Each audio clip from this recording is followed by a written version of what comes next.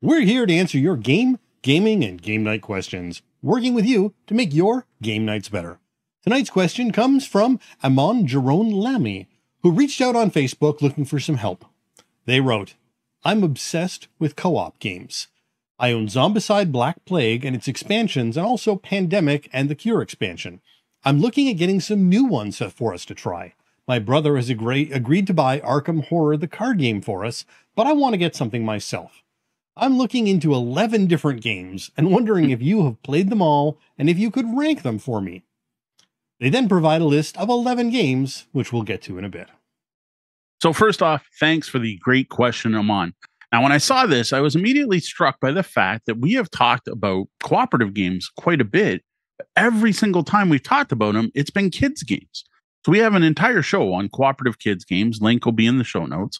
And we have another one that's like great cooperative kids games that adults will find fun, which, yes, that's two different lists. There is some overlap. But we've never actually talked about the cooperative games we like.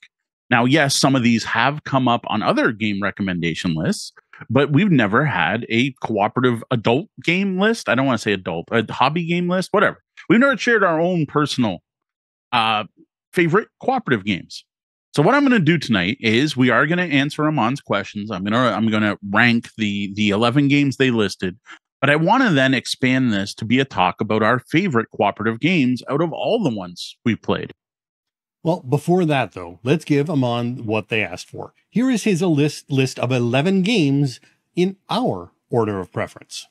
I will say I have not played all 11. So the bottom 3 games I haven't had the pleasure of playing, so I can't rank them. So the 3 at the bottom of the list, only because I haven't played them, are Too Many Bones, Besieged, and Spirit Island.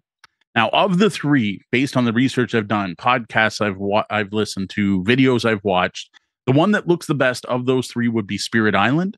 And I have a feeling if I owned Spirit Island, it would have been on our list tonight. And we're not going to rank our list later, but I think it would have been pretty high up had I ranked it. Next would be Too Many Bones, which looks fascinating. We stopped by the Chip Theory Games booth at Origins, and I again got to touch it. Those neoprene pads and those custom dice look awesome. But I was at an event at Extra Life where a local group played through a game, and it took them way too long. So that one, I'm not as sure on. And then there's Besieged. Besieged, I know very little about. I know it was a big mini heavy, I think it's a co-mini or not game. But again, I have not played that one whatsoever. So that's this again, these 3, not based on personal experience, just what I've seen online. Next up, I have Forbidden Desert. Now, my kids dig this series of games, but for whatever reason, they just never sat well for me. I don't know why. Then is Aeon's End. Now, I dig Aeon's End. It's fun, and I absolutely love the fact it's a deck builder with a neat thing where you never shuffle your deck. When your cards go in your discard, you just flip that discard pile over so you can really set up your future turns. But that was about it. Like, that was neat, and I never really got all that into the rest of the game. The cooperative aspects of it, the opening the portals just didn't do it for me. Moving up the list, I would go with Mechs versus Minions. Now, this is still fairly low on the list because we started it and I never finished it. I love program movement games, and this is a cool one, but obviously it just didn't quite sync with our group as well as I'd hoped so. So that one I do recommend, but it's still kind of in the middle of the list. Next for us would be Cthulhu Death May Die, a very different take on Mythos games. Much more two-fisted dice rolling fun than others you'll find in that Cthulhu Mythos genre. Now, speaking of the Mythos genre, my next one would be Mansions of Madness. This is honestly one of the best app-driven games I've played. It's a really well done Mythos game, great cooperative game, very atmospheric. Next up, though, what I enjoy even more is Mage Knight. I adore this game, though honestly, it can play better solo and can really bog down with more than 2 players. But this tops the others I've already mentioned. Then we have Gloomhaven, which would be my number 1 recommendation, except for Gloomhaven, Jaws of the Lion. Jaws is such a great way to enter the Gloomhaven world that we just can't recommend any groups not starting with that cheaper, smaller box. To onboard them to the game and, just to make sure it's to their taste so that they're not going to waste any money on the big, expensive game that they may or may not enjoy. And from what we can tell, it is still true, or perhaps even more true with the upcoming release of Gloomhaven 2nd Ed. Go in on Jaws of the Lion now and learn before you buy that or Frosthaven or any of the other. So there you go, Ammon. I hope that helps, but I also hope you stick around and listen to the full episode, because now we're going to get into some cooperative games we've enjoyed, which includes games that weren't on your list. Now, unlike that last list, which was ranked, these games we're about to suggest are in no particular order. Now, I'm going to start off with DC deck building card game. Now, there are both cooperative, competitive, and competitive versions to play of this game, but generally speaking, you are cooperating to defeat the forces of evil. And with such a wide range of cards, there's another version on Kickstarter right now, just after my big box delivered. If you are a fan of DC at all, there is something in the DC deck building universe for you to enjoy cooperatively. Now, next is the one overlap to what we just recommended to Ammon, and that is Gloomhaven, starting with Jaws of the Lion. I think Sean covered it well, so we're all good there. Start with Jaws, move on to the rest of the Gloomhaven games if you find yourself enjoying it. Next up, we have Horrified. Now, this is one we haven't talked about in a while, but is still, if you enjoy that monster genre, the old monsters, monsters of Hollywood, a fantastic cooperative game with a really nice way to vary the difficulty with the number of monsters present in the game. Now, it isn't going to be one of the more difficult games on the list, but it is a fun, relatively easy game for a wide range of ages, and again, difficulties with that number of monsters variability. And since that one came out, there is also the cryptid-based Horrified American Monsters, if you're not interested in the old Universal style. Very true. Next, I have Codenames Duet, which I don't know how many times I'm going to preach this. I don't know if I'm actually preaching to the choir, if I've had any converts yet, but to me, it is the better version of Codenames. Despite the name Duet does not necessarily mean it is a two-player game, though I hate the fact they called it that because everyone assumes it is. This is a cooperative version of Codenames where you are working in teams trying to get the opposing team to guess the words you see while they're trying to get you to guess the words they see, and there's some overlap. It is by far, in my opinion, the better version of Codenames out there. Next up, we have Hanabi. This is an interesting one because it's just basically a card game. The big difference being your cards are being seen by everyone else and not you. Players have a limited vocabulary of clues to give, and no rules are you cannot talk about anything, just following the very limited set of color or shape or color or number clues available to you to try and get everyone to lay out the cards in order.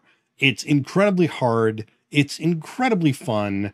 And if you like and are willing to play limited communication games, this one should probably be on your list. Next, I have Chronicles of Crime. I probably recommend the entire series, but I specifically for this list put on 1400. Being a fantasy roleplay fan, I like the aspect of playing in medieval times much more interesting to me than solving modern crimes. And sticking with the fantasy theme in this particular one, you as an investigator do get prophetic dreams as part of the experience. The most amazing part about Chronicles of Crime is it is an app-driven game that has some really cool immersion. If you want to talk to a specific a witness, you just scan a QR code on them. If you wish to combine an item with something, a place, you just scan the 2 QR codes. Added to that, there are even AR aspects where you get to a place and scan it and get to use your phone in AR and look around a crime scene. And that was just so immersive and cool. They even offer like a full Oculus Rift like piece of cardboard thing that you can put on to improve it. I just stood there with my phone. So next recommendation for me is the Chronicles of Crime series, my personal favorite being 1400. Next up, I've got one that's new to us, but still an enjoyable game, and that is Illiterati. Literati is a word-based cooperative game where players are using letter tiles to solve challenges given to them on cards. And there's a number of challenges that need to be done. But it is cooperative, so you can talk about the different cards you have, what it is you're trying to solve. You can share letters freely between each other, and there is an overall goal to be reached. Not just everybody fighting for themselves a la Scrabble. And so this one is great for people who, families who have different levels of spelling ability. If you've got that one person in your family who is the Scrabble master and nobody ever wants to play word games with them because they always win, Literati is a fantastic option because that person is now helping the entire team with their vocabulary, not competing against them. And once again, that is Illiterati. Yeah, for those that don't know the game, think bananagrams where you can trade letters where you're trying to complete objectives like spell words with animals and someone else is trying to spell synonyms. My next one is Legendary Encounters Alien, a deck building game, I think is the full title. Deck builders like to have long titles. This is the follow-up to Marvel Legendary, which you will note is not on my list because technically it's not a cooperative game. The Legendary Encounters series took that and made it a full cooperative, and the Alien set does some amazing things to make you feel like you're playing through the first 3 Alien movies, including things like jump scares. There is I can't remember the name of it, but basically the Alien deck, the Encounter deck, and how cards are revealed and move around on the board. You never know quite what to expect. And you actually get like the blips on the radar and everything. Has some great rules for cooperating where you can share symbols between players to give you that working together as a squad feel. Other Legendary Encounter games are just as popular with other people. Personally, I like the Alien one best out of what I played. All right. That was Legendary Encounters Alien. And next up is Letter Jam. This is another letter-based cooperative game that sort of takes some aspects of Literati, but also some aspects of Hanabi, and puts them together into a game where you can't see the letters in front of you. So letters are passed out, words are made, and then passed around to the next player who is displaying them outwards, away from them. Clues are given. You're trying to get people to guess the letters available, and it's a fun game. Again, you've got a lot of communication and a lot of fun, just trying to think up of how you can possibly make words out of the available letters. And the scoring on this one is a little on the interesting side, but aside from that, it is a solid cooperative word game. That was Letter Jam. Next is probably the easiest game on the list, and that is The Game. The entire goal is you have a deck of cards that are 1 to 100, or technically 2 to 99, and you shuffle them, and you just have to play those cards in order. Sounds simple, but trust me, it is not. You're using 4 different piles of cards to play on, 2 going upwards from 1 to 100, the others going down from 100 to 1, and then the 100 and the 1 are what's on the board. But you have to play 2 cards from your hand at a time. There's limited communication in this one. You are allowed to communicate, so it's not the mind, which you will note is not on our list. You can talk to each other, but it's like, oh, are you going to go too far? Are you just going to go a bit? Oh, I'm going to make a big jump, or, oh, don't play there, right? You're saying that kind of thing. This is a game when I first played it, really didn't catch me. The more I play this, the more I enjoy it. This has become one of our favorite 2-player games that Deanna just keeps in her purse.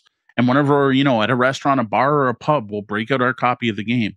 Enjoy it just as much with more players. And that was The Game. Well, next up, we have The Crew, which is actually 2 different games. That's The Crew, The Quest for Planet 9, and The Crew, Mission Deep Sea.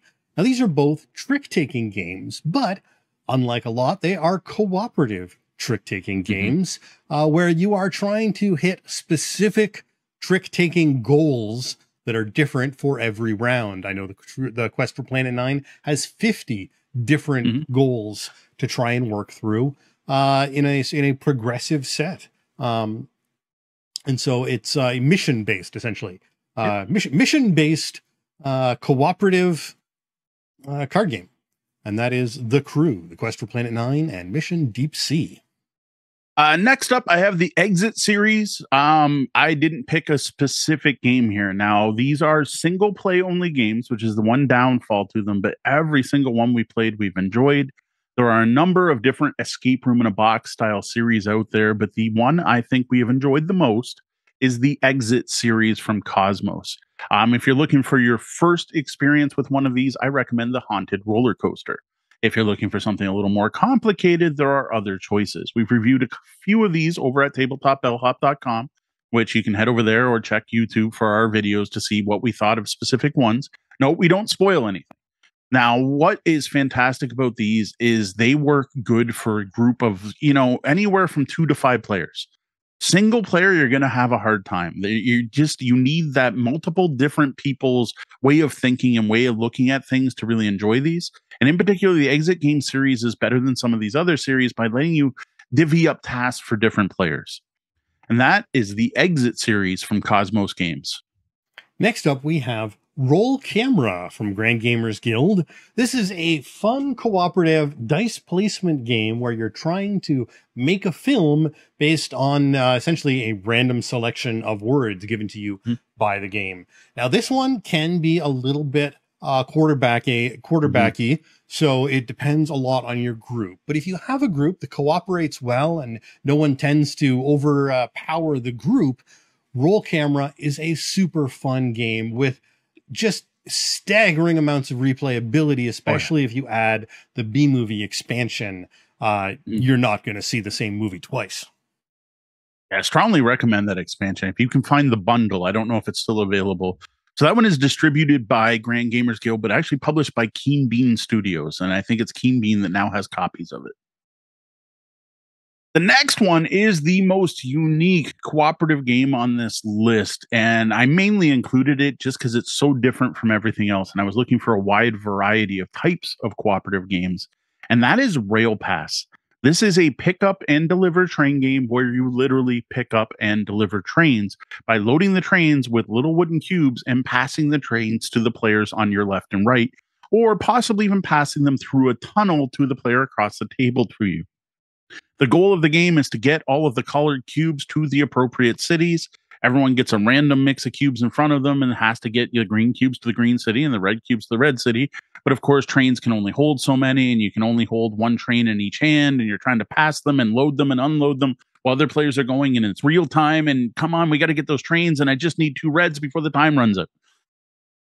Of course, you drop a train and it crashes. You spill a cube and you've lost that cargo.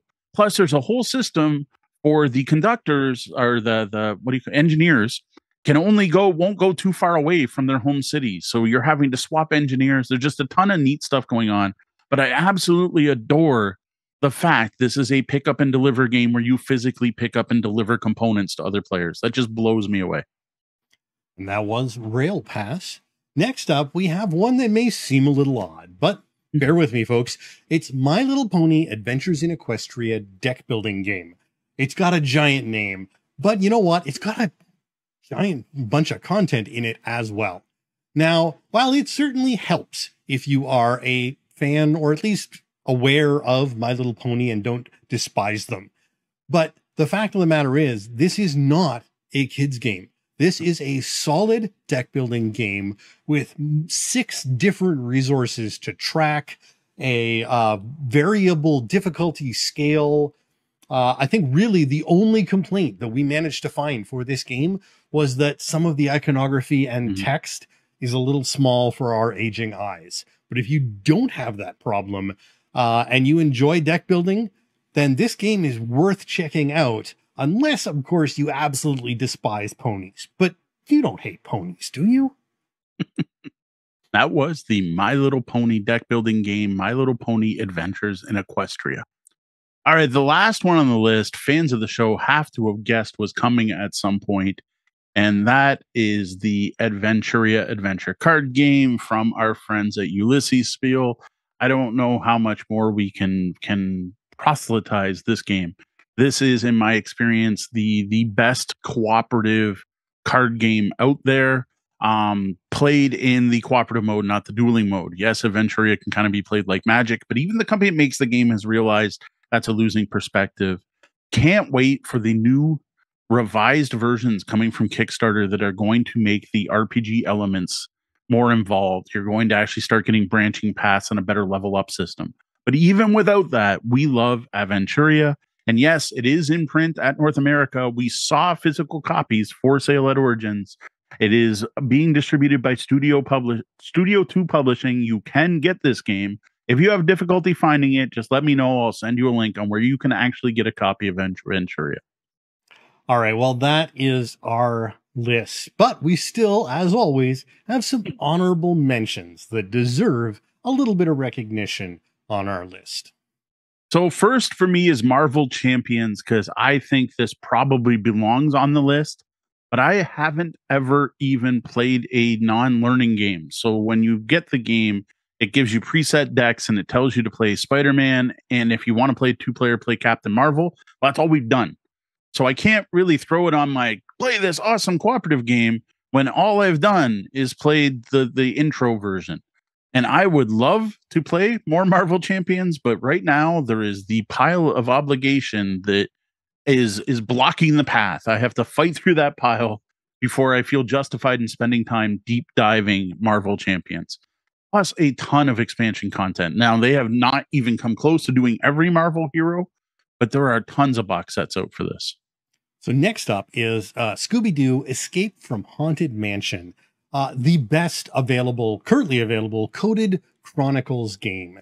Mm-hmm. Now, the reason this one ended up on our honorable mention list is it's really a one and done. But one of the nice things about this game, though, is even though it's done, you can pass it on to someone else and they can still get the full experience. There is no destruction or tearing or writing of anything in this game. So while each game group is only really able to enjoy it once, multiple game groups can enjoy a single copy. Now, my final one is the Warhammer Quest adventure card game, which is a game that might have eventually been cooler than Aventuria. For one, it wins for being Warhammer, and I am a huge Warhammer fanboy. I didn't have any experience with the Dark Eye before playing Aventuria, so I have no nostalgia or feel for the universe in Aventuria, but I love the Warhammer world. I love the fact that one of the characters is a Sigmarite, champion of Sigmar, and then another one's a troll slayer, and you have your wood elf and you have your fire mage, because that's your typical Warhammer party anymore nowadays. And this was a great game with some great cooperative rules and neat rules where you got to do 4 different things, but one of your things was to refresh your cards and try and decide when to rest. And it was extremely well done. But it was just one base box. Then Fantasy Flight lost the license, and the game died on the vine, as far as I'm concerned. Because like most Fantasy Flight starter sets, you kind of only give you a taste, and that's all we got with this. Now, I am fully aware that there is fan-created content out there, and congratulations, fans, on keeping this game going. But you can't even get the base game anymore because it's been so out of print. All right, well, there you have our recommendations for cooperative board games for when you all want to work together and play against the game instead of each other. Did we miss your favorite game? Comment to let us know about it, or better yet, join the Tabletop Bellhop Discord at discord.tabletopbellhop.com. Yeah.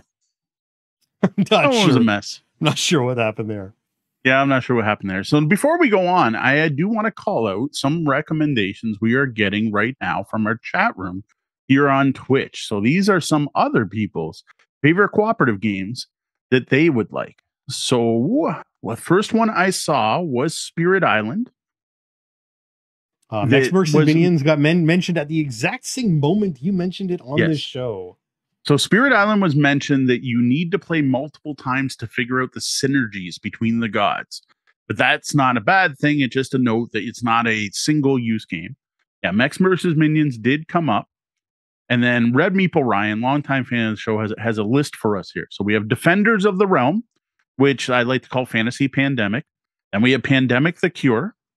Elder Sign, which is the Fantasy Flight dice-driven Mythos game. The co-op mode for Conquest of Planet Earth. And then he has other co-op games with co-op modes, but he's yet to try them. All right. So thank you for the additional suggestions, chat room. Do you have a question for us, as Ammon did? Hit us up with an email to questions@tabletopbellhop.com or head over to the blog and click on Ask the Bellhop.